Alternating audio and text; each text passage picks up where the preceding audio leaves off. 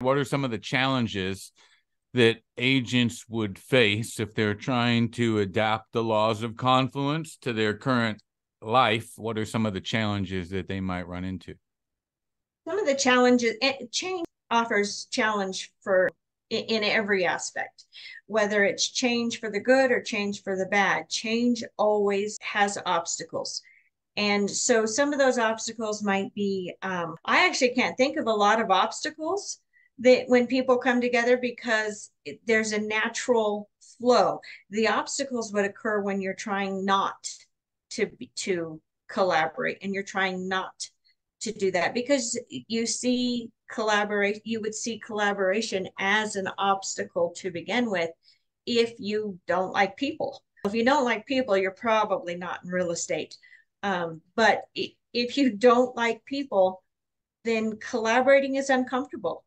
It makes it to where you feel like you're being melded with somebody that you don't know. But as so that would be an obstacle if you are not used to collaborating. However, in a real estate transaction, you have to talk to the other realtors. You have to talk to your buyer or you have to talk to your seller, depending on which side of the transaction you're on.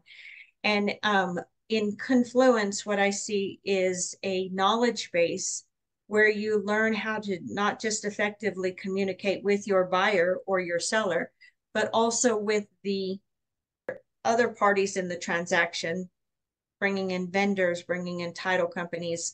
When you bring in all the parties of it, it's important that everybody has that open line of communication, and that's part of collaborating, and that's part of Confluence.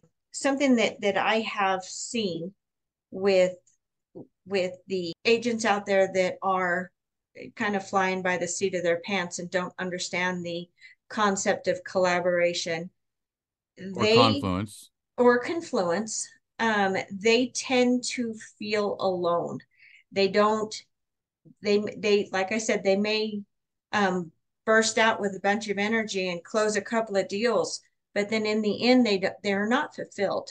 And when you are collaborating with with partners and you're collaborating with other people in the same industry, you tend to get a little bit more fulfillment in life and in your career. And that's I know quite a few realtors here in this area and in other areas that are lone wolves. And if you're a lone wolf, then the idea of collaboration is a little scary, but it is still necessary to create the confluence of success. Makes sense.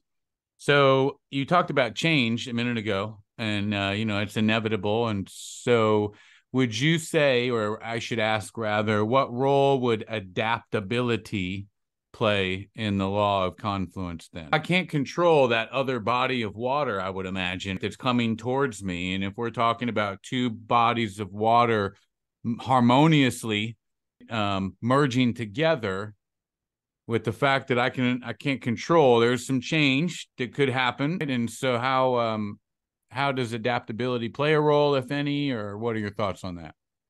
Well, in business, regardless of the type of business that you're in, there always has to be some adaptability. Um, Markets change, technology changes, people change. So when you are looking at the adapting to the confluence idea and the change that's involved with that, it is a little tough to stop just relying on yourself. And so through the confluence idea or the confluence idea and the collaboration, learning how to communicate is going to be a change. It's going to be a challenge.